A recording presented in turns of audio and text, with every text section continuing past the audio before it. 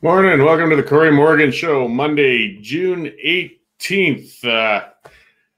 Nice looking day. Got some good news going into the summer. Got some bad news going into the summer. Always lots to cover. Should be a good show today. I've got Franco Terrazzano coming on in about 15 minutes. We're going to talk about the one-year anniversary of the release of the Fair Deal Panel report.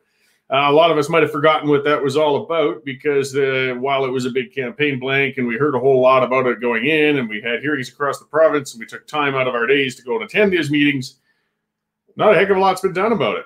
Though the equalization referendum is being held this fall. That was one of the recommendations, so give credit where it's due. So I will get on with things. To begin with, though, we should thank those who are subscribing and those who sponsor us. We are an independent news outlet. We don't get any government funding. And boy, the way we've been ticking them off, I don't imagine we're going to be getting any anytime soon. Not that we were asking. And so we get sponsors, and Resistance Coffee Company is one of them. These guys are really cool. They are a Western Canadian-based company. They are, for folks who are tired of having woke political correctness rammed down your throat everywhere you turn. Well, if you're frustrated with that, you buy a product somewhere, you buy a pillow, you buy some towels, and you find out that they've been giving money to these crazy woke causes on your behalf that you didn't want to contribute to. Well, you don't have to worry about that with a Resistance Coffee Company. They won't give it to those. In fact, they give 10% of every purchase to organizations that are fighting for constitutional freedoms of Canadians. So you can buy a product. It's local. It's well-made. It's high quality. And it's got a lot of witty types of names, liberal tears and things like that. Defund the CBC are their types of coffee. Go to resistancecoffee.com. Check them out. They got a variety of coffees, none of that woke crap. And when you buy anything on your first purchase, if you enter Western Standard, all one word, you get 10% off your first order. So 10% goes to a good cause, 10% comes off your bill, and you get some good coffee at home from a company that's supporting good causes, and it's a Western business that you can support, and they're supporting the Western Standard. So remember that, resistancecoffee.com. I've got a bunch coming in soon myself. As well, we have, speaking of rights, the CCFR. This is the Canadian Coalition for Firearms Rights. And yes, these are some rights that have certainly been under a lot of attack. The Liberals are always trying to come after your property, your firearms, your ability to enjoy them, go out and use them. Well, these guys are fighting for your right to keep carrying on, enjoying your firearms. The Canadian Coalition for Firearms Rights. Nobody works as hard as they do for your ability to own and use them, not just something stuck up on a wall to admire. Go out and do some target shooting or do some hunting or just do whatever you want safely and not interfering with the rights of others. It seems simple, but it's not. There's people who want to take those rights away, and these guys are fighting for you. Go to firearmsrights.ca, firearmsrights.ca, and you can click on Why Join Us, and they will explain why you should join them and how they're supporting your rights and, how it's important for you. So I'm going to start, before there was that big elephant in the room, the article and the retraction from last week. There's not a lot I can add on it. Honestly, it's not dodging. I wasn't part of it, so I don't know much more about what happened there aside from what everybody else has read and the retraction and apology that's come out since. The bottom line, that is a reality. We screwed up. And we have to do better. We've got a really good outlet going on here. We've broken all sorts of great stories. We've had all sorts of great sources. We've covered things that other outlets don't cover or won't cover. And we overstepped and messed up. The apology and the retraction is there. All I can offer is we better learn from it and carry on and maintain the good that we have done, because there's been a whole lot of good come out of the Western Standard, and there's going to be a whole lot more good coming. We just can't let that happen again. It was a misplaced incident. Again, I can't speak too much directly to it. I don't know fully what happened there, but it certainly wasn't good. And all I can say is I want to make sure we don't do it again. So getting on to other things, there's been a lot of stories to speak on, though. As I said, we're going to be getting an announcement from the provincial government this afternoon from Premier Kenny, and it sounds like that 70% vaccine threshold has been hit. And again, there's debates on whether it's worthwhile or this or that in the lotteries. Fair enough. It's a hugely controversial issue in general. But it sounds like that threshold for the full reopening has been hit, and the clock would start ticking down for 2 weeks from now to basically remove all restrictions, or the majority of them. I think that's good news. I mean, we can again fight over all sorts of other things about whether the lockdowns should have been as severe as they were, which they shouldn't have been. Whether there's going to be more lockdowns this fall. Some people are very cynical, saying, you know what, we're just going to go right back into it this fall. I sure hope not. I mean, maybe by this fall, enough people will have seen the evidence, because we've seen it, that government restrictions really don't have a hell of an impact on the spread of COVID-19. Areas that had heavy-duty restrictions sometimes had the highest spreads on Earth. Areas that had very light restrictions had very light spread. Sometimes they had light restrictions and they had heavy spread.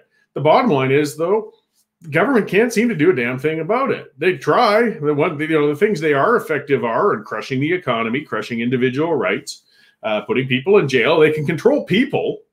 They just can't control this virus.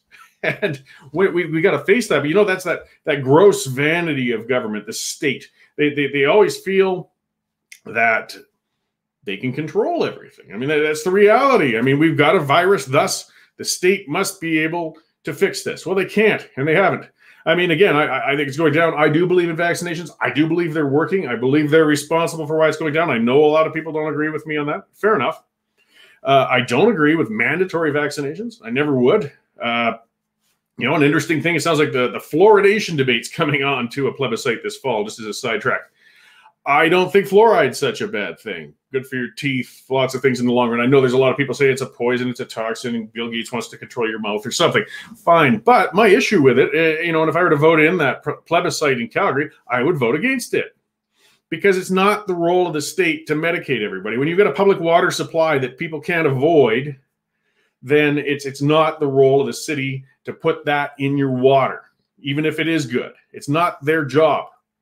If you want fluoride for your children's teeth, if you want it for your own teeth, you can get fluoridated products at any grocery store, pharmacy, and so on, and apply them yourself. It's not the role of the government to do it. And that applies to vaccines as well. I agree with them, but again, I would fight tooth and nail before it was actually made mandatory. Absolutely not. You cannot do that. Now, people talk about coercion and vaccine passports. Those are areas of debate, and they're worth going into and examining as well. But for the time being, I got vaccinated. I haven't grown a third testicle or anything unusual since. I haven't turned into one of the lizard people, and 5G waves are not controlling my mind or speech yet. But I'm certain everybody will keep an eye on me in case that should occur. Either way, things are looking good on that front. We're going to reopen, hopefully, get some normalcy going this summer. On the other end, the federal government just announced the borders are going to remain restricted and closed for another month. So it's up and down. It's hard to maintain optimism about things. Infections are way down on the Canadian side. They're down on the American side. They're not out of control. Yet they are terrified of opening the borders. Canada has been a leaky sieve when it comes to uncontrolled flights coming from China, coming from India, from all these infection hotspots in the past. They wouldn't touch that with a 10-foot pole. I mean, they came up with quarantine regulations and testing and all sorts of things, but they didn't stop it. But when it comes to somebody who just wants to drive south of the American border for, whatever the hell they want for a weekend, no, we can't do that. We can't do that. Infections are done, but we're still going to stop that. It's destroying businesses on the border.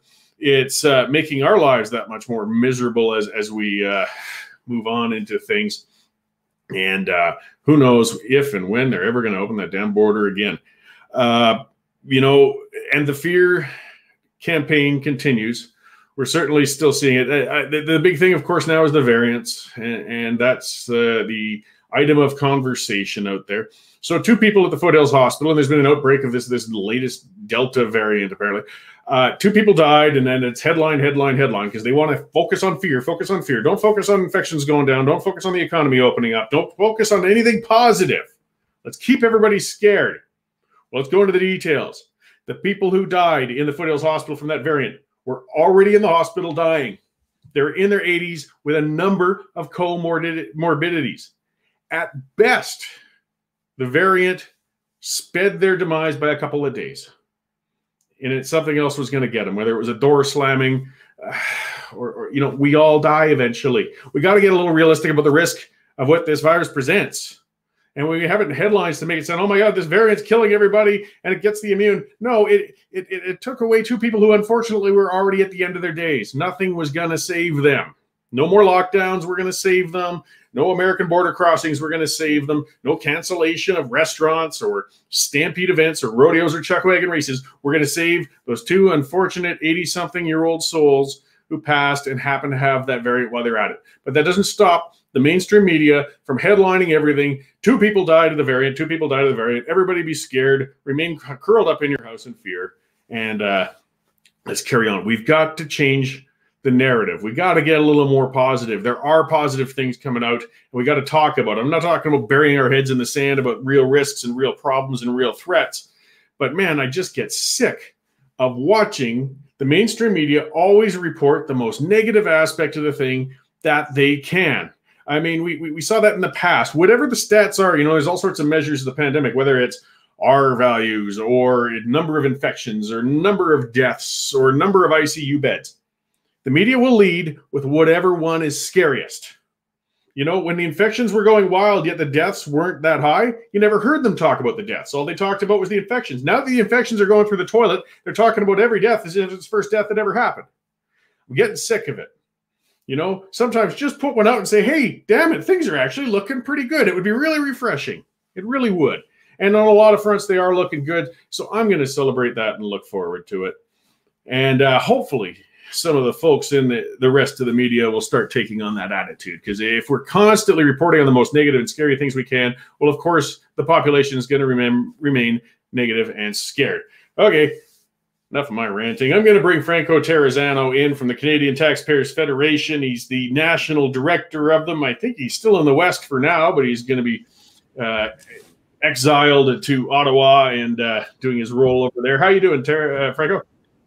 Hey, I'm doing well, Cory. Can you hear me okay? I just got a new computer, so just testing this live stream for the first time today.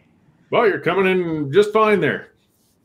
Yep. Perfect. And yeah, I'm doing well, man. I'm heading to Ottawa in about a month here, so still in Calgary, and definitely enjoying the nice weather today, hey? Yeah. No, as I said, I'm trying to go into things with a little bit of optimism anyways. Look at the bright side of some things, not delusional. But hey, it's a nice day. Get out and enjoy it. Well, after listening to us, because this is more important right now. So it is yesterday was the 1-year anniversary of the release of the Fair Deal Panel report. There's quite a bit in there and quite a bit to unpack. What I've kind of seen, though, is not a heck of a lot's happened since it was released. Where are you sitting on this, Franco? Yeah, I mean, the report was jam-packed with a whole bunch of things where Alberta can try to push the feds to get a fair deal. And I think most Albertans, that's probably one of the huge issues policy-wise right now. He's trying to get a fair deal within Canada. I think it's pretty clear to most of us Alberta taxpayers is that we've been treated like a cash cow, not just during this downturn that Alberta's been going through for the last 5+ years, but for decades, right? I mean, we've seen the numbers since the 1960s. Alberta taxpayers have paid more than $600 billion more to the feds and by extension the other provinces than we've received back in federal spending. But of course, we still have politicians in other provinces, BC, Quebec, and of course, federal politicians that continue to roadblock our development. And Cory, when we're talking about the Fair Deal Panel report and its recommendations, there hasn't been much movement on too many of the different items. But I would say that probably the most important one, that equalization referendum, we're finally starting to see the Kenny government get the ball rolling on that. We saw the question for the referendum announced within the legislature, and it looks like, hey, bring on that referendum come October 18th.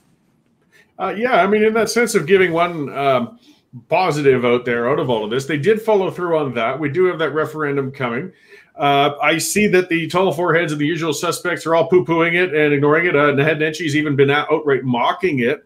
They're trying their very hardest to avoid going into this a political exercise to actually speak to Albertans. But a lot of people say it's futility. It's a waste of time. It's beating our heads on the wall. Why would this referendum be a good thing, Franco?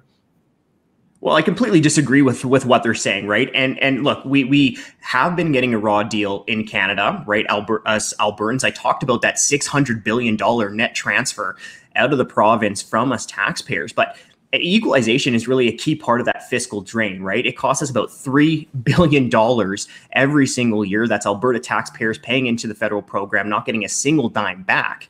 And that's a cost of about $600 per person every single year. And it's more than just the direct cost, right? Because through equalization, there's just these really negative incentives that are created through this program, where you have politicians in provinces that receive equalization, like Quebec, who can rely more on tax dollars from coming outside of their province rather than actually putting in good policies and trying to grow their economies, right? So that naturally encourages, or at least reduces, the ability for Quebec to, it encourages these politicians to put in bad policies, to not grow their resources. And of course, Albertans are dinged that way as well. So it's kind of the double whammy when it comes to policies like equalization, right? Where it hurts us as taxpayers, but it also hurts us when we try to grow our economy by giving politicians the incentive to put in bad policies. Yeah, well, and an area that gets difficult with it, but I mean, a lot of provinces are dependent on that influx of equalization. And again, I mean, I know a lot of the discussions that come out from others, they say, well, even if you got rid of equalization, the government's going to transfer to those provinces disproportionately. That's just what they do. It all goes into one pot and it goes out. But I believe, I mean, it would give they'd have to justify it a little more then. It's not just this thing of making everybody equal. They're going to have to explain to us why you're transferring more to this region as opposed to the other. And I mean, if it was supposed to be a hand up to help a province get on its feet, well, it's been a catastrophic failure. Quebec's been dependent since the beginning of this program, and they're still as dependent as they ever have. So, I mean, at what point do you say maybe it didn't work? Yeah, that's a really good point, right? Because equalization has been in here since, 1957? Like, how many decades worth of equalization do we need to kind of keep having here to finally get these provinces on their own? And really the solution to all this is to force these provinces to actually put in good policies that encourage their economic development. There's so much to unpack there, Cory, but I think one thing we have to remember here is that Alberta didn't just stumble onto our wealth, right? A large portion of the reason that Alberta's economies flourished is because we had good policies, right? For remember the 90s with Ralph Klein, for example, where he reined in spending, pushed to lower taxes. We're seeing Premier Kenney lowering business taxes right now. All of that adds on, right? So you can look across the world, also within Canada, where you have countries, provinces, jurisdictions that have natural resources, but it doesn't mean their economies are going to be flourishing if you have bad policies, if you have governments roadblocking development. And, Cory, this isn't just Albertans who are recognizing these negative incentives through equalization. You also have politicians. Francois Legault, the premier in Quebec, he himself has recognized the need to rely less on equalization and rely more on growing Quebec's economy. You have Premier Higgs out in New Brunswick. He himself has recognized the negative incentives of equalization when you directly subsidize these politicians with other provinces' tax dollars, right? Tax dollars from other provincial taxpayers. And you know what? Right now, when you look at the federal debt problem, where we're more than $1 trillion in debt federally, the federal government is going to have to find savings sometime, somewhere. And a good place to find those savings is in that $20 billion equalization program. Yeah, absolutely. What will they ever get the will to? I guess But I mean, it's funny, and it's one of the areas that the people opposing this referendum constantly point out is that Albertans don't understand what equalization is. They don't they can't grasp the big concept. Even if I grant that we don't understand it, then we're a bunch of fools. It's beyond our ability to comprehend and grasp and vote responsibly on this. Well, what better way to get everybody to understand? I mean, come on, guys. What are you afraid of? There's a municipal election happening anyway. It's not costing us a whole pile. I mean, I know if it cost a whole pile of money, you'd be screaming at the top of the rooftops, because that's what you guys are opposed to, is excess government spending. And here's your chance. You can tell us all how foolish we are. We can put this equalization chafing to bed. Albertans will vote, 10% yes in this referendum to get rid of equalization, and we'll never talk about it again. So, I mean, why would they be opposed to having such an open discussion on this? Well, Cory, the reason is because Albertans do fundamentally understand the problems with equalization and the problems with the current federal transfer system, right? Like, sure, many Albertans might not understand the minute details of the equalization formula per se, but we understand when we're getting a raw deal, right? We understand when through a federal program, we pay taxes into that program, we don't get a single cent back from that program, but yet we still have other politicians in other provinces that want to roadblock our development. We still have the federal government that has its boot on our neck. So yes, I think Albertans do fundamentally understand the issues with equalization. Most importantly, we understand the most important issues. Now, here's the thing: when it comes to cost, all of a sudden we have this equalization referendum, and we see people talking about wasteful government spending. And I love when people are talking about wasteful government spending. I wish they talked about it more, or they cared about it more. But here's the truth of the matter. We're having an equalization referendum with municipal elections. Cory, how much money do you think it costs to add another question on a ballot? Right? Come on here. And if you really think that that is a waste of money, wait till you find out how much money equalization has been costing Alberta taxpayers, about $3 billion per year. That was an estimate from former Finance Minister Ted Morton, $3 billion in 2018, $600 per person. Now, that's a big waste of money, if you ask me, especially when we're directly subsidizing politicians in other provinces that want to roadblock our development. So really, you have to give Premier Kenney kudos here. It was a very smart decision to add the equalization referendum with the municipal elections, because it does reduce the cost to taxpayers. And if it costs all this money to add one more question onto a municipal ballot, I think our problem is with these bureaucrats who just seem to waste money left, right, and center. Yeah, well, the whole bottom line is it's direct democracy. I mean, there's a model I love and I talk about all the time, is in Switzerland, where they do a great deal of governance on a local level based on referendums. And it's not like they hold one every week for every different issue as it pops up. Every once in a while there'll be a whole bunch of ballot choices, and everybody will come out and take part on which ones they're going to vote on. And that's another frustration, and I get a bit annoyed. Again, the mayor of Calgary talks about how there's going to be so many questions on this ballot, it's going to confuse voters and everything. Again, that assumption of how stupid voters are kind of chafes on me, and I get a little tired of that. We can walk and chew gum. We can pick our local councillor, our local mayor, and actually make our minds up on a couple of issues while we're at it. It's not that hard, I don't think. Yeah, it's really an insult, isn't it? I mean, speaking of the Switzerland model, how great is this? But I believe it was last week, the Swiss just voted against a proposal for a national carbon tax. Hey, don't you wish we could have that referendum here in Canada?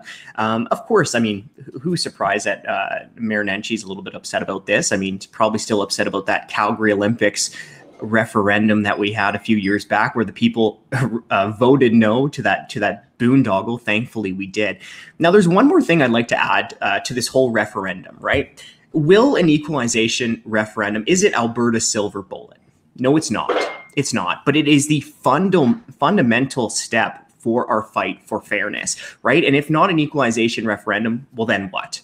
Either you think that Alberta is getting a fair deal within Canada, which I think it's pretty clear that we're not, right? More than $600 billion paid to Ottawa, more than that we've gone back since the 1960s, still have economic damaging policies coming from Ottawa. So I think it's pretty clear that we're not getting a fair deal from Ottawa. So if not the equalization referendum, then what?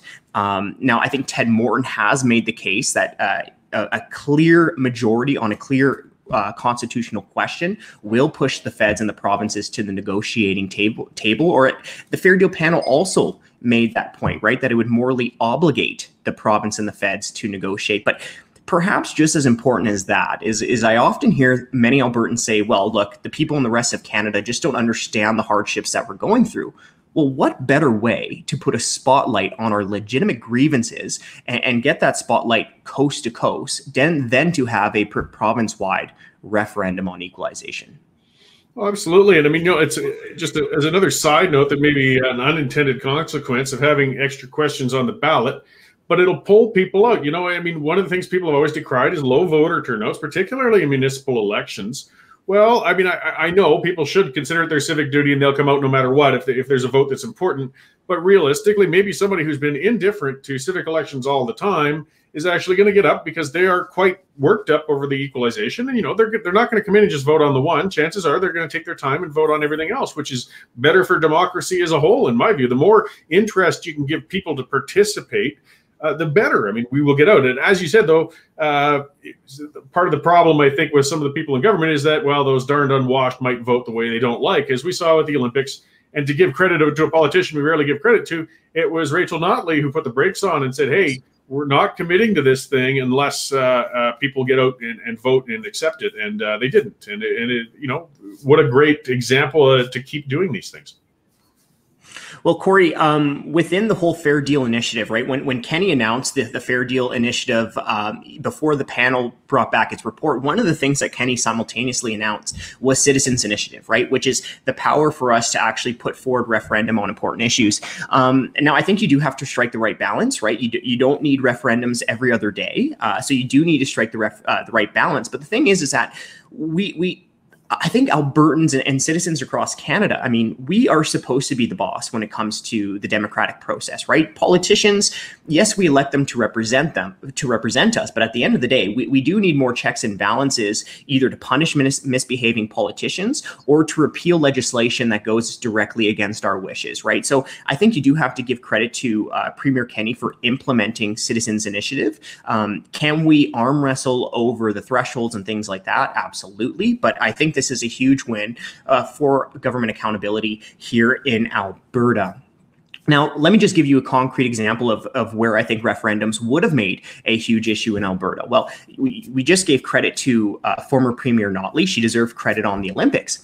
But one place she doesn't deserve any credit for was when she imposed a provincial carbon tax without running on that in her election platform. And that would have been a great example of where referendums could have been useful for the people of Alberta. I have no doubt in my mind that if we did have Citizens Initiative, we would have canceled the NDP carbon tax and saved up taxpayers a bunch of money in the meantime.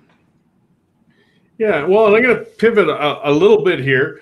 Then into more of the Fair Deal panel report, because it talked about a formation of an Alberta pension plan. And one of the things it said in the report, though, was that's the sort of thing that will have to go to a referendum, or they feel it should.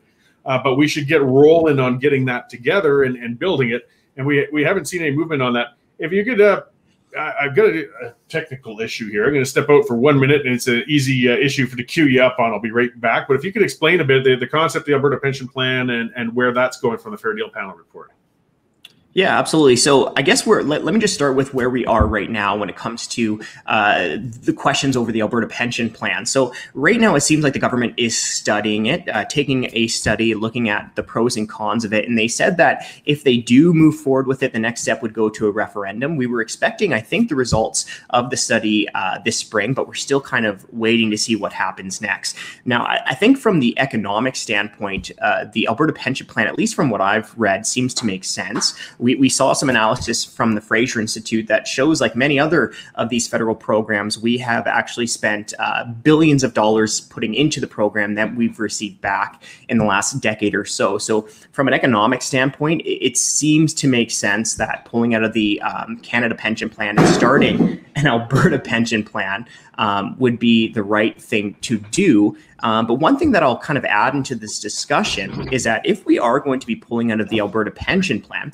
Cory, so I was just going over the economic benefits of an Alberta pension plan. Now, one thing that I'd like to bring up, Cory, and maybe we can have a little back and forth on this one, is that, look, if we're going to pull out of the Alberta pension plan, or the Canada pension plan, which essentially is a Ponzi scheme where you pay for someone else's golden years, if we're going to pull out of the CPP, I don't think that we should just replicate the Ponzi plan here in Alberta. I think we can definitely improve upon it, right? And there's two ways we can do that. First, let's just get the government out of the game of people's retirement savings. Let people keep more of their own income. Let people decide how they want to allocate their money for the retirement.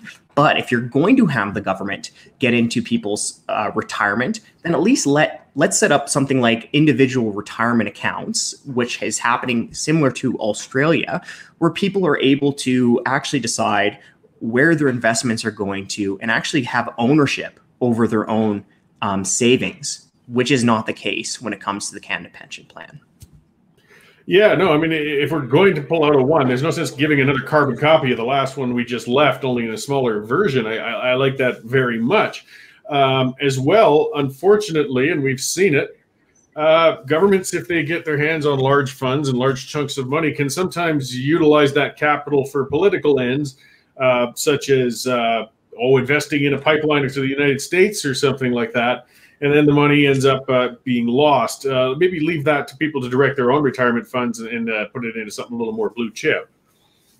Well, and Cory, too, when we're talking about these type of collective government pension plans, I mean, essentially, you have to rely. So what is essentially going on is as a younger worker, you're really not saving for your own retirement through these government plans. You're really, for the most part, saving for other people's retirements. And then you have to hope that when you reach retirement age, you have to hope on the goodwill of politicians that they'll actually continue this plan. And you also have to hope in the health of the government's finances, because look, I mean, our government finances right now are a complete disaster, right? Federally, provincially. And are politicians eventually going to have to start scaling back across the board? I think they are. So not only do you have to rely on other people to fund your retirement at that age, but you also have to rely on the good faith of politicians, but also on the fact that our finances, government-wise, are not going to be in the ditches. So better yet, just let people keep more of their own money, tax people less, let people direct how they want to actually use their money today and money tomorrow. And if we are going to have a government system, let's follow something similar to what is going on in Australia, where you actually have individual retirement savings accounts. That's your own money, and that's your own money for your own golden years. Yeah, no, absolutely. I mean, let's look at opportunities to create something new. I mean, the old plan was adequate, perhaps, but it definitely needs a lot of reform. And I mean, if we're going to create a new one, but then again, has there been? I haven't seen any sign of any serious discussion since the panel closed up and made that recommendation, though. I haven't heard of any pension experts starting to model the new plan that they would put forth to Albertans in a referendum or anything of this sort. Is there any action on this at all, or did they just recommend it and forget about it? Well, Cory, the last that I've heard, so there hasn't been too much attention on this, but the last report that I heard is that the government is studying this. I remember seeing something that we were expecting something in the spring, summer, right, from the government, and then the government would then decide whether or not we're going to have a referendum vote on it. But so far, I haven't seen the government's full analysis on it, and I think just like all the rest of us, I think we're all eagerly awaiting that. Yeah, well, death by committee or withering on the vine, and it gets tiresome. I know we've been in an unprecedented 16 months here, but realistically, if all the people are working from home and locked in and cloistered, it would have been a great time actually to bury your nose in some books and work together through Zoom meetings. I mean, this business of government didn't have to stop because of the pandemic, so I don't see that as a valid excuse. And I know a lot of the language in the Fair Deal Panel report when they released it a year ago yesterday was immediate. That word was in it. Immediately get on this. So now that we're sitting 12 months later and we're not seeing any progress on anything aside from the referendum, I think they missed that word in the report. Well, Cory, and you know why it was so eager to have it become so immediate? And I was at a few different Fair Deal Panel events, right? So I definitely had the opportunity to hear many Albertans speak on this issue. And why it was so important for immediate action is because we aren't going through a downturn over the last 12 months. We are, but it didn't start 12 months ago during COVID-19. This downturn has been on since the end of 2014, where Alberta has just been devastated. Yes, some of the factors are macroeconomic outside of Canada's control, but let's be honest here and let's call a spade a spade. A lot of the issues that made Canada or Alberta's tough times tougher the last 5+ years is directly related to politicians in other provinces. Remember British Columbia? Remember the NDP and Greens agreeing to employ every tool available to stop a pipeline coming from Alberta? Remember that?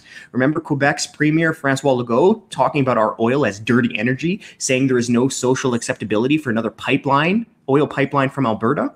Well, what about the feds? Right? The feds rejected Northern Gateway Pipeline. The feds moved the energy or the goalposts on the Energy East pipeline. The feds put in a no more pipelines law. The feds put in a discriminatory tanker ban. Now we're seeing that the feds, they have a carbon tax. They're talking about a second carbon tax through fuel regulation. So it's been one blow after another for Alberta.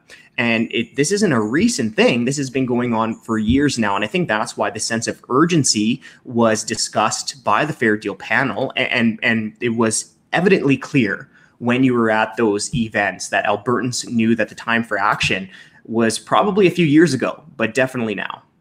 Yeah, well, better late than never. I mean, even if we should have started earlier, it doesn't mean we can't start today. And those panels, I mean, that was, in my view, the talking period. And now we're still not even talking on some of them. But I mean, that's been a frustration. So I appreciate you guys bringing that up. We got to remind them, hey, guys, speaking of spending money on exercise, that panel cost a heck of a lot more than adding that extra question on the referendum ballot. That was costly to go around the province and let everybody speak, and kept people happy. I mean, so another recommendation, it talked about pursuing more free trade between provinces. I mean, that's a huge issue in Canada. It always has been. And Shelley Carrington, one of the commenters, said, what we do understand, we don't understand why our energy resources are constantly blocked by some of our provinces. Like, it's one thing to have the feds block us, as infuriating as it is, but they do have it within their ability. But it's the cowering to the provincial governments that try to shut us down, when it's Quebec saying they're going to shut us down, when it's BC saying they're going to shut us down. But I haven't seen much evidence of the Kenney government taking a stronger stance with our neighboring provinces on these kinds of issues yet either. Well, I do think that the Kenney government has made some significant movements on reducing our own internal trade barriers. And I think that's important, right? Because when we're talking about trade barriers, it doesn't just hurt us when other provinces have barriers to trade. We actually hurt ourselves when we put our own internal barriers to trade, because at the end of the day, who pays for these types of trade barriers, whether they're tariff or non-tariff? It's the consumers, right? It's the economy also where those trade barriers are. So I think the Kenney government has made some steps in terms of reducing internal trade barriers. I would say, however, though, is that when you talk about the equalization referendum, you have to understand and think about it not within a vacuum, or not by itself, but in the context of how it encourages or discourages resource development. I mean, Quebec has been the obvious example of the province that has roadblock our development in terms of pipelines and oil and gas movement, things like that. But remember, it's the incentives, the perverse incentives created through a program like equalization that in part allows politicians in Quebec to get away with it, right? Without these types of equalization programs, or at least if it was a smaller program, you would have to see these Quebec politicians putting in policies to actually grow their own resources, right? Because that would be how they would have to fund their government services. But instead, when you have a program like equalization that seems to grow bigger and bigger and bigger, it's at about $20 billion this year. Well, that allows these politicians to rely less on growing and developing their own resources and more on the tax dollars coming from taxpayers in other provinces. So I would say that the equalization referendum is, in an indirect way, a push for freer movement within Canada of our resources. Yeah, well, that's a good roundabout way of it. I mean, the thing is, if you want to get voter support, you want to get people support on the ground. I mean, the common question everybody asks, if not outright, is what's in it for me?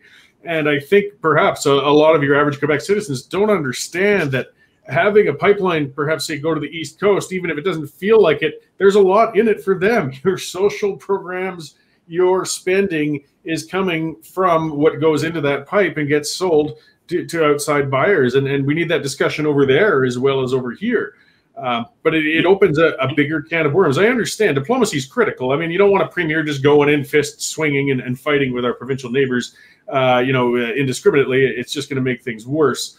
But at the same time, people start asking themselves, what's the point of confederation? I mean, the real role is that we should have absolute free trade of our products and our free movement of our people and our goods. If not, then we might as well be independent countries, because these provinces can shut us down.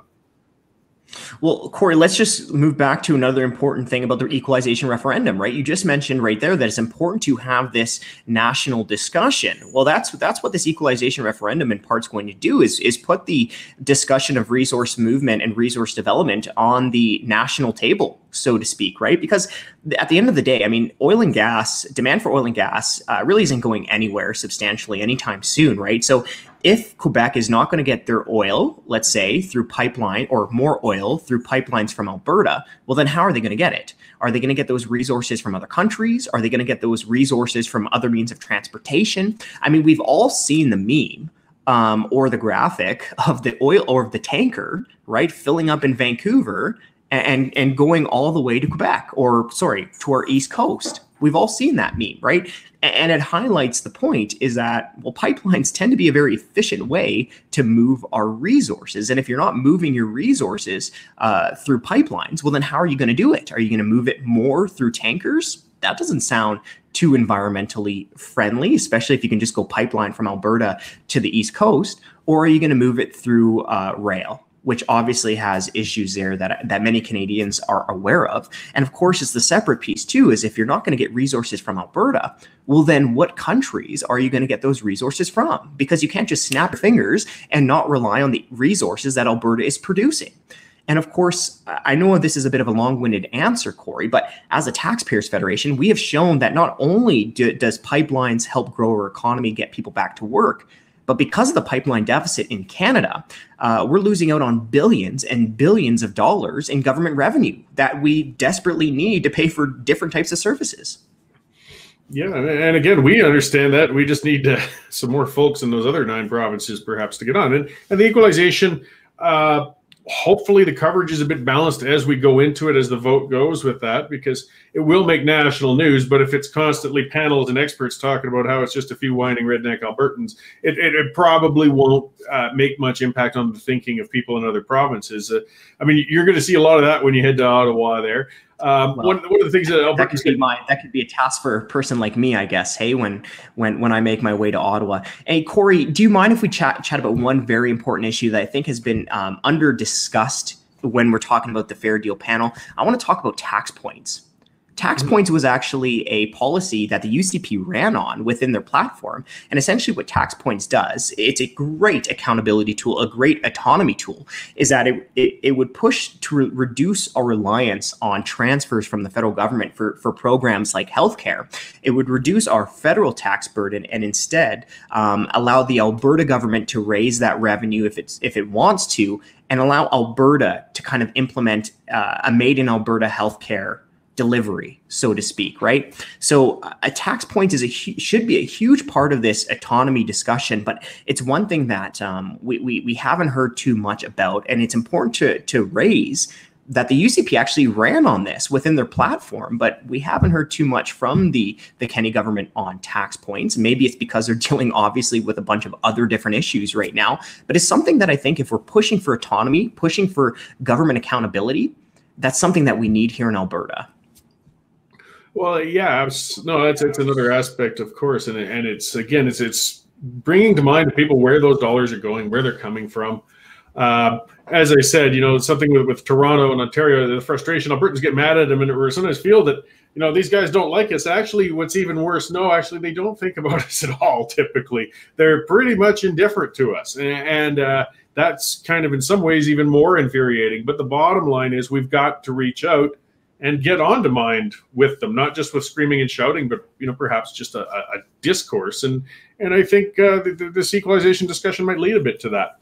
But I'll move a little further on now into another area. It's not so much taxpayer related, but it can be to a degree in inefficiencies, because it's part of the Fair Deal panel report, was moving away from the RCMP contracts. And I know this is a sticky one with a lot of people. I mean, but on the same vein of when we're talking about changing the pension plan, we've got things that have a lot of challenges. The RCMP, I mean, there's a fantastic officers. They're a very, long-standing traditional force.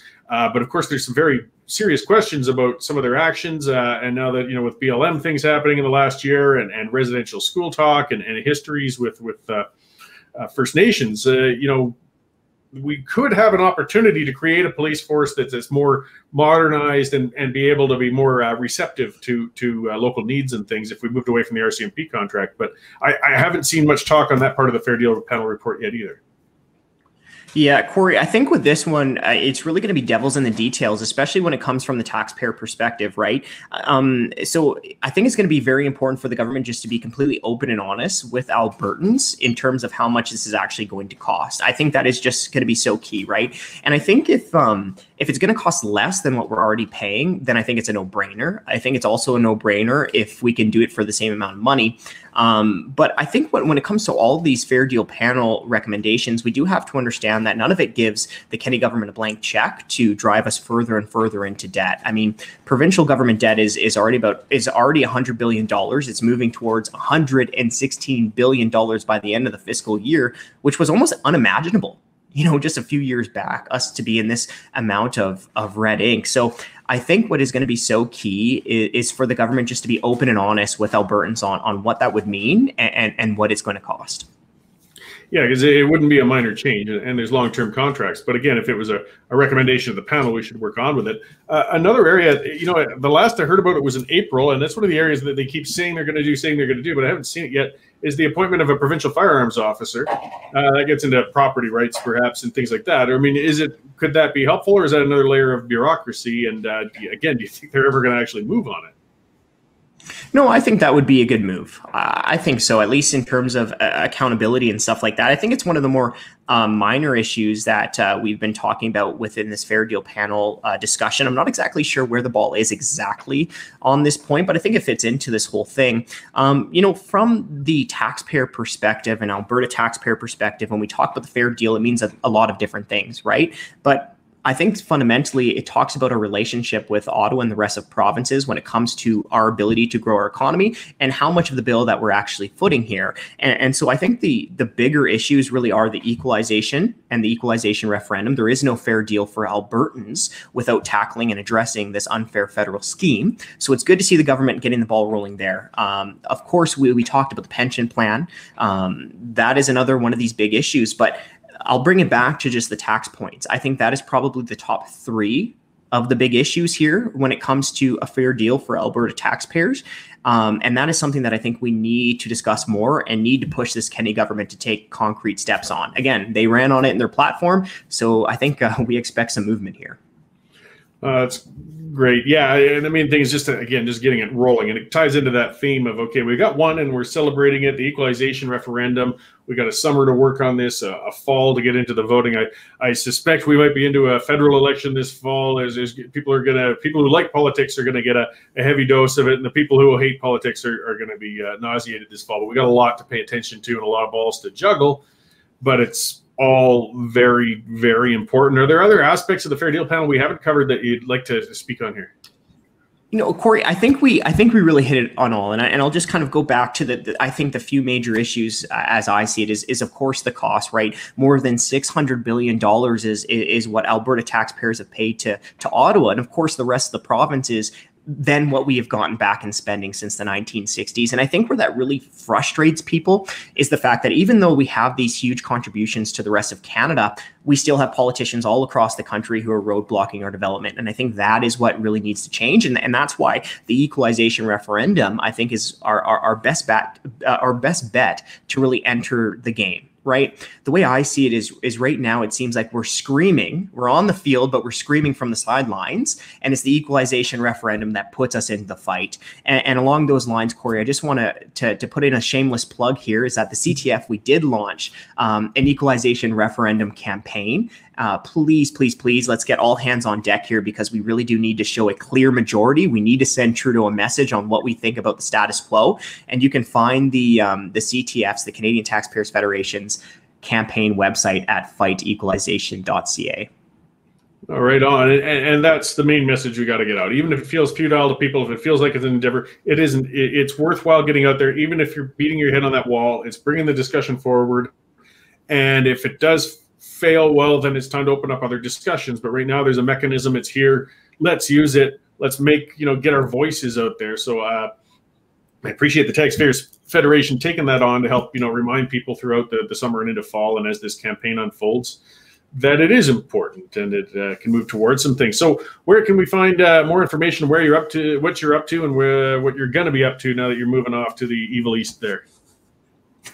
Well, look, I'm actually pretty excited to go to Ottawa. I mean, hopefully I'll be able to catch a Blue Jays game in person sooner rather than later. That would be fantastic. It's only a short little drive to Toronto. So fingers crossed there. But please check us out at taxpayer.com. Check out the newsroom. But more importantly for this discussion, please, especially if you're in Alberta, head over to fightequalization.ca and let's give us a hand and let's make sure that we send a clear message to Trudeau about the status quo.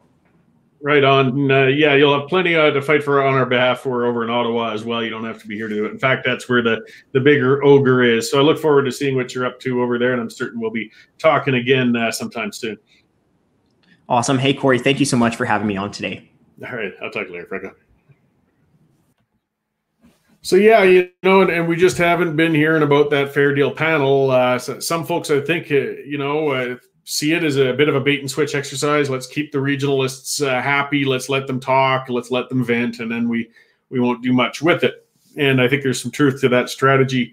But as Franco was pointing out, we do have a referendum coming. That was one of the recommendations. It was also a campaign promise. And it is, I feel as well, I've said it a couple of times, important. It's all steps, guys. I know there's people say we want out of Confederation right now. Well, fine, but there's not enough Albertans who want out. So go through these steps. Go through them. Show the futility, if it turns out to be such, of trying through these means first. And I assure you, every time one of these things tries and fails, you're going to get more of those people who said, okay, that's enough. It's time to change the entire national agreement. And constitutional reform is virtually impossible without tearing out first. So maybe it's time to start working towards that. I think it was time to start working towards that, well, a long time ago. That's part of why I started the Alberta Independence Party when I was 29. And none of the issues have changed. That's some of the frustration. You know, I think I mentioned that in the show the other day too. And I was reading an older book and saw polling on Albertans' thoughts from back in the 70s. And the issues were just the same then as they are today. And nothing seems to improve. But we've got to try different things. So we haven't had an equalization referendum yet. Putting that power into voters' hands, that's something I want people to get used to. You know, get out there, get on voting with these things. Let's push that envelope. It's the Albertan saying the RCMP isn't accountable to local populations. You know, there's one of the aspects in the RCMP reform that I would like to see. Again, with these officers, they get transferred. You know, they train and then they get shipped off to a different region of the country where they aren't locally entrenched. They don't know the local issues. They don't know the local players or individuals. And they've got to figure it out when they get there. I mean, community policing means being a part of the community. And you know, just to point out, though, there is a reason that they do that to a degree. Police corruption, of course, around the world historically, it has happened, and it does happen. If you've come from outside into a new region, your chances of having local criminal connections or things like that or opportunities for corruption are reduced. That is a part of the rationale for shifting officers around the way they do. But at the same time, it leaves somebody a little more blind to the local challenges and needs of the area that they've gone into that may not have applied where they were trained and where it began. So again, I personally, I'll just go to what I'd like to see as far as long as we're in Confederation. I think we should get rid of the RCMP as a contract provincially, get a provincial police force, but we do need to make sure we aren't, like I was talking about with the pension plan, not just making a carbon copy of the last force. So we're not improving anything aside from who's directing it. You know, I hate to say it, you know, study. I don't want to drag it on much farther, but we got to look at it. How can we make it a bit better? How can we make it more responsive to people? And how can we make it better for the police? They've been getting crapped on all over the place too. They're having a hard time. And there are some good officers among the RCMP, among city police forces. I mean, that's not a fun or easy job. And it's stressing them out. And that leads to some of the incidents and episodes as well.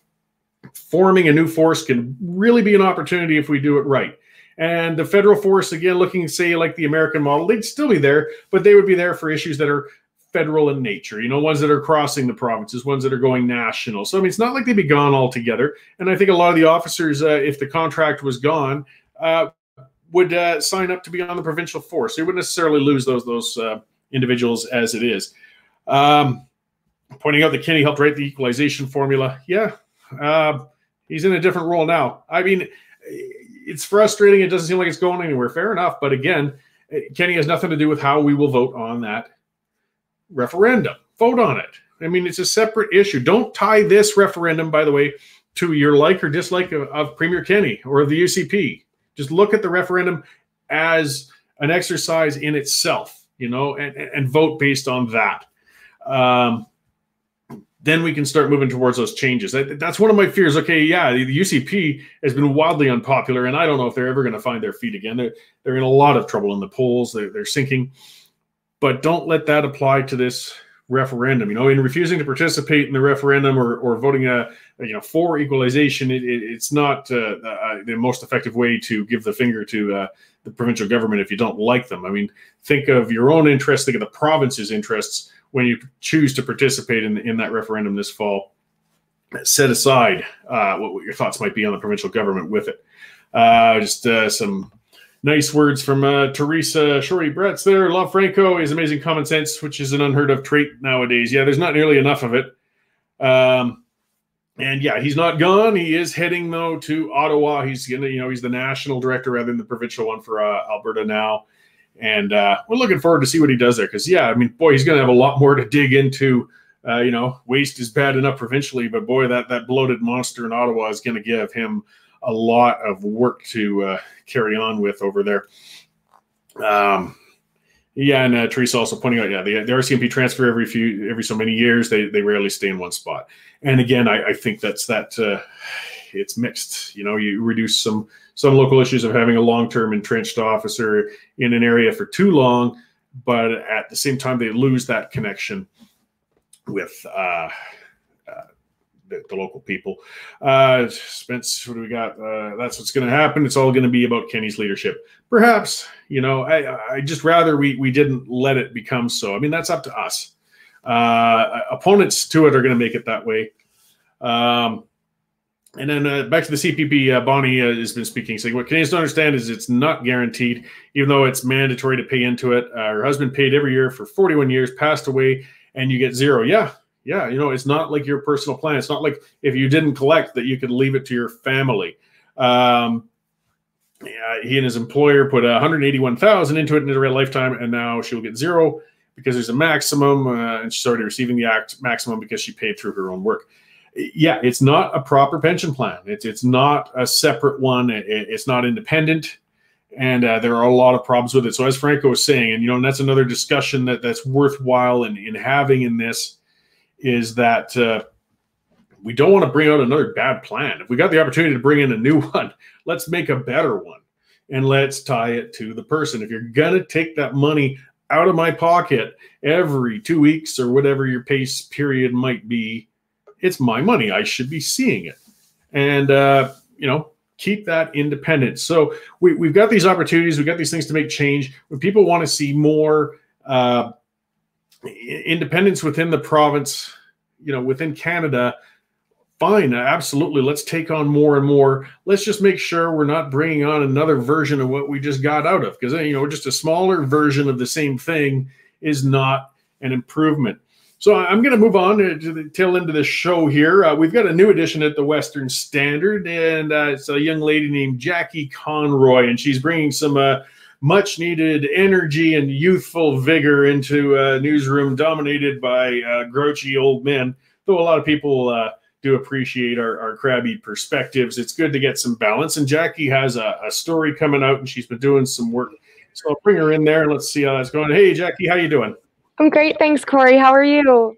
Oh, very good. Thanks. I see you're down in the office today with all the grumps. I'm hiding out somewhere else. Out at Calgary headquarters, just me and the grumps. Oh, yes. Very good.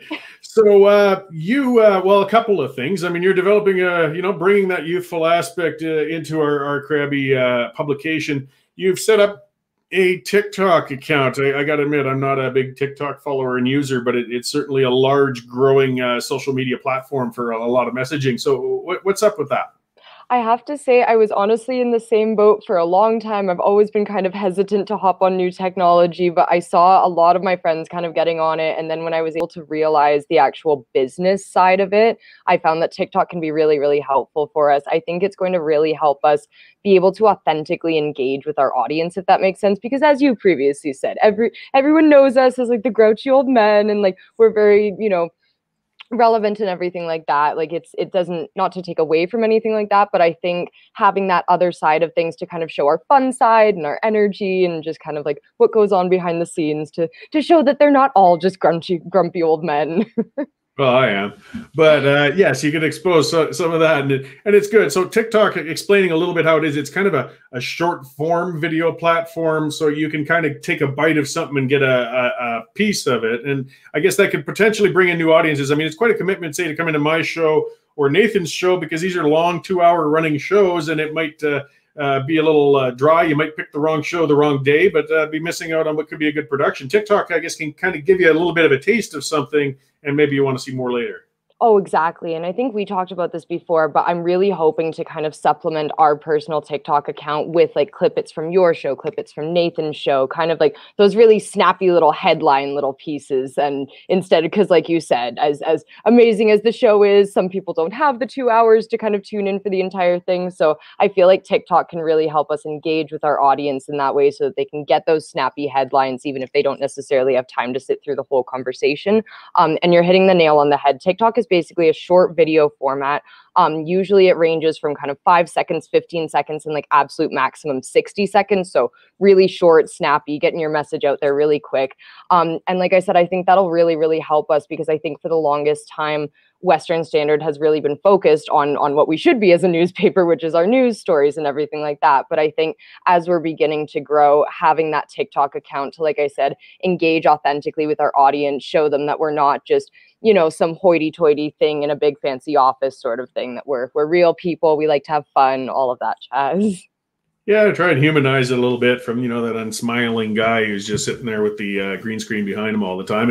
And it's part of what's been going on too. We are upping our technical game in the digital realm there. You know, we've been at it a few months and we're getting there. But as you can see from the shine on my forehead and the other things that we are actually getting some new gear, and we're going to be changing our digital content a little bit, a little more recorded stuff, a little shorter form interviews, because we get some great guests and we get some great content. And TikTok, I guess, will give a good means and way to pull those new listeners and viewers in.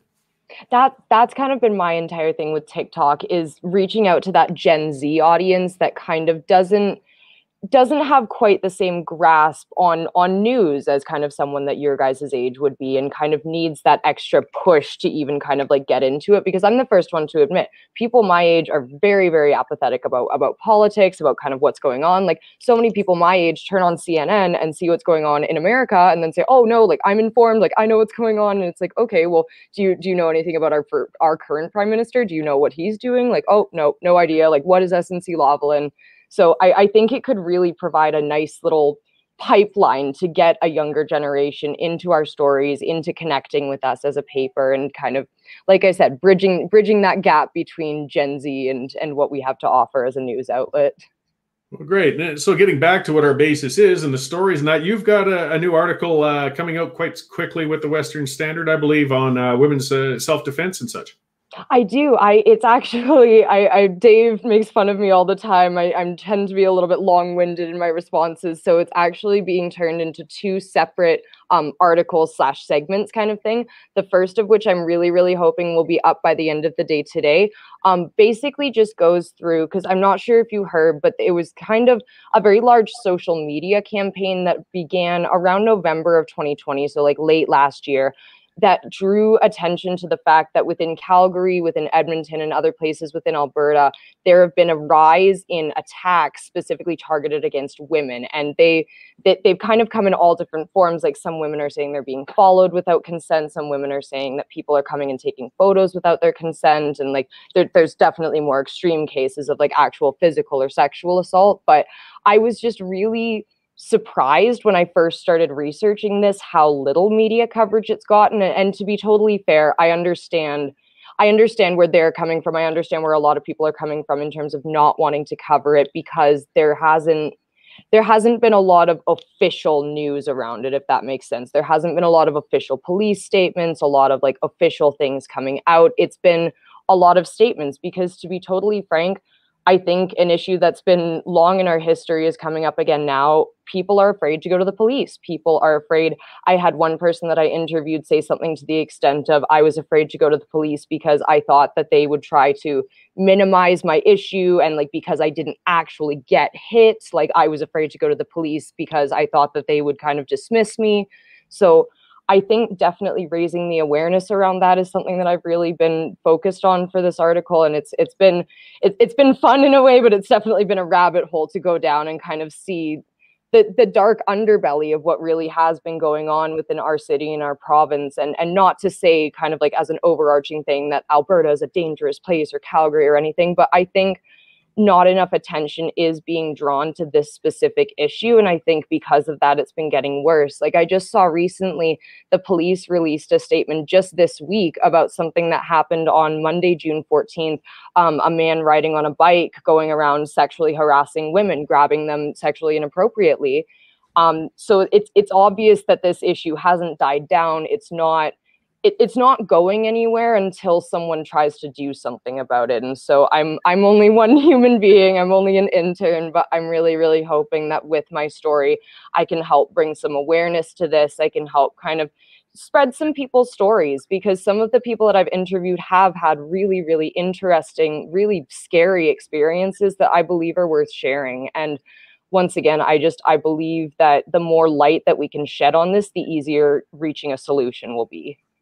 Yeah, well, and you'd looked into some of the more self-defense aspects of it, and that's something that gets overlooked. It used to be much bigger, and that's a much bigger story. The police do not like people taking care of themselves. That culture that has come about, I mean, this going back to guests I interviewed recently, and things with the incident with, why am I forgetting his name? I know him so well. Eddie Maurice, when he dared to defend his household and his child, and the police ran him through the ringer. It's a real attitude.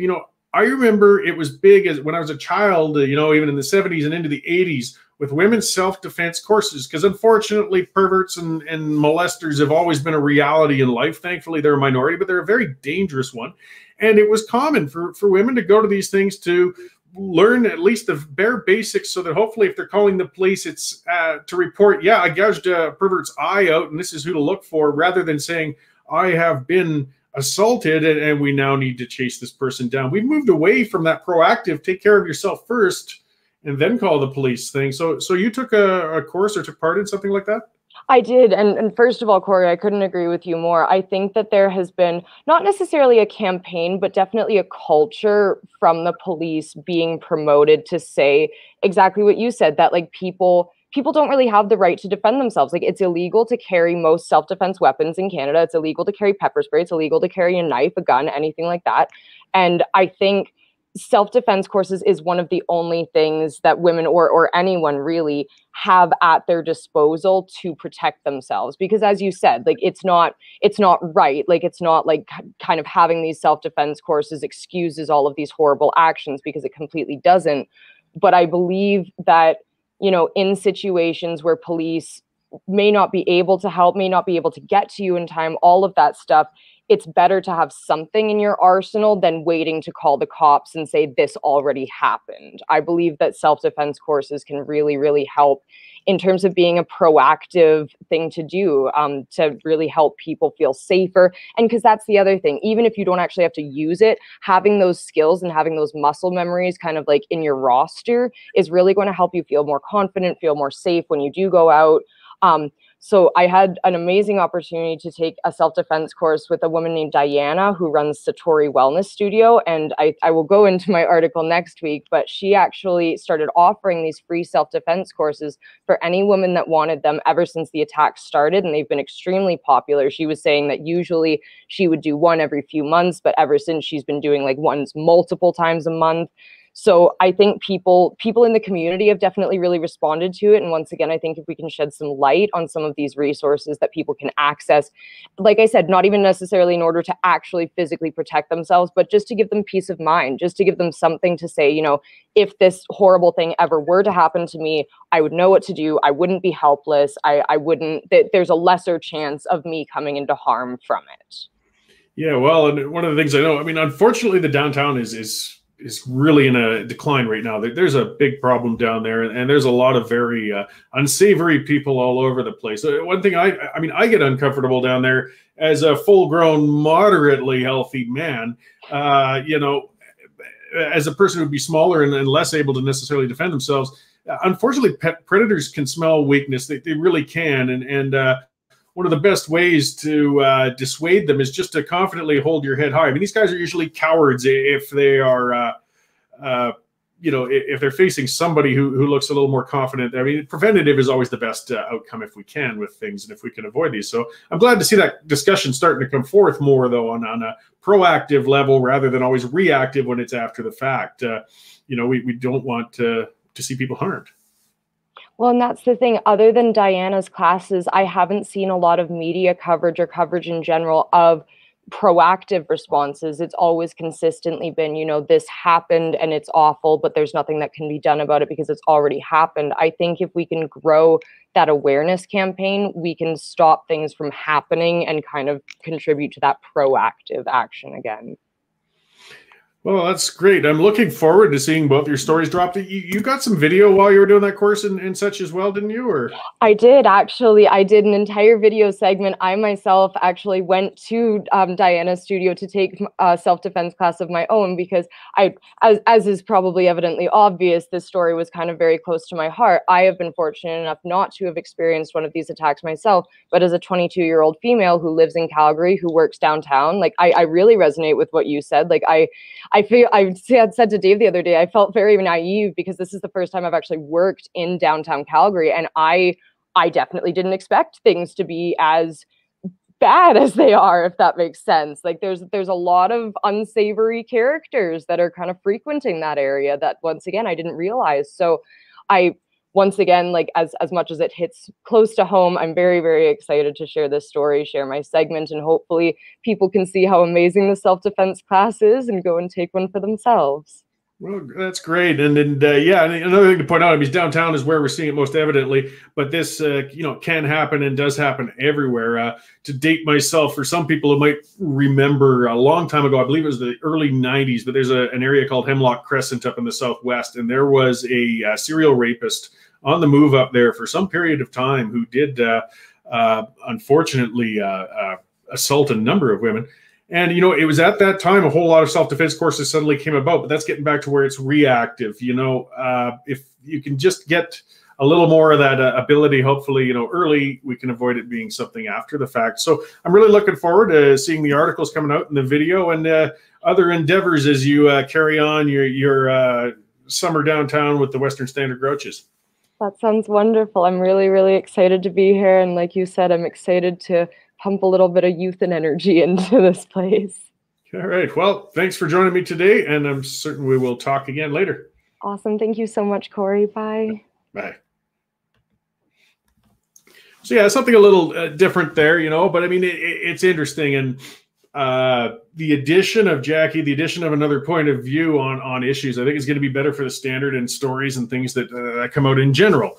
You know, Dave Naylor or Derek or myself weren't really ever probably going to get a story idea popping into our head on how young women are dealing with the increase of crime and odious characters in downtown Calgary.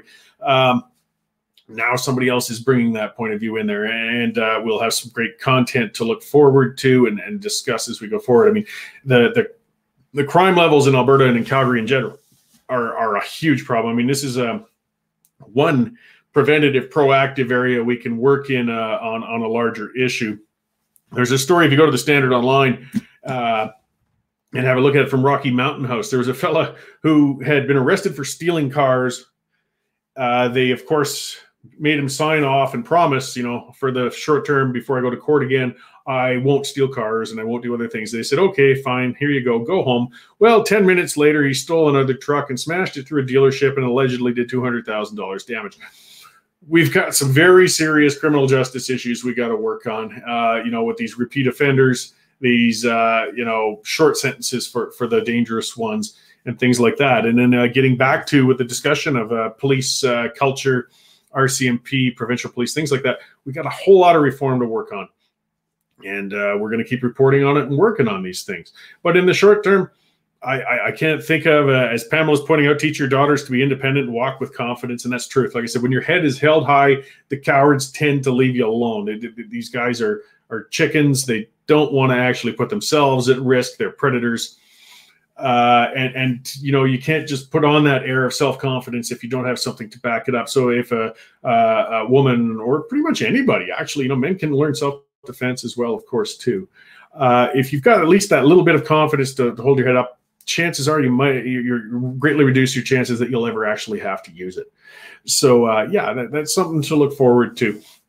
So that's about it for the show today. I do want to go through again our sponsors and again thank your subscribers. You know, it keeps us going, keeps us independent.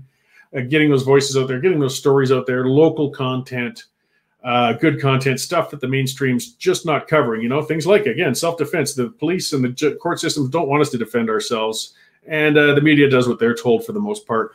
We won't. So we discuss things like that. Now, the CCFR, they have been our sponsor for quite some time. You know, they've been bringing these digital shows to us. And don't forget, you know, nobody's working harder for your gun owners than the Canadian Coalition for Firearms Rights. Right now they're suing the federal government on behalf of gun owners. Like they're taking them to court. They're using the system, and you know, they're standing up for you. So I mean, if you want to become a member and donate to their legal fund, or see what they're doing, and you know, see why they should be supported, go to firearmrights.ca and click that why join. It'll give you all the information on why you should join them, why you should help them, why they will support you. So again, our sponsor there, the Canadian Coalition for Firearm Rights. And when you're done with that, get over to the Resistance Coffee Company site. These guys are at resistancecoffee.com. They are standing up for you in a different way, in the sense of donating a portion of their money to things like the Justice Center for Constitutional Freedoms.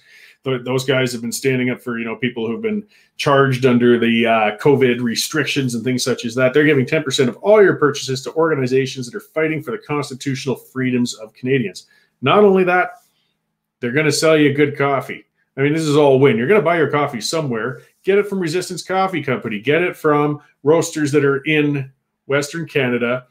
Visit resistancecoffee.com. Use the promo code Western Standard, all one word, and you're going to get 10% off that first order. They deliver it to your house. That's what's in these days. Order online, get it delivered, grind it up.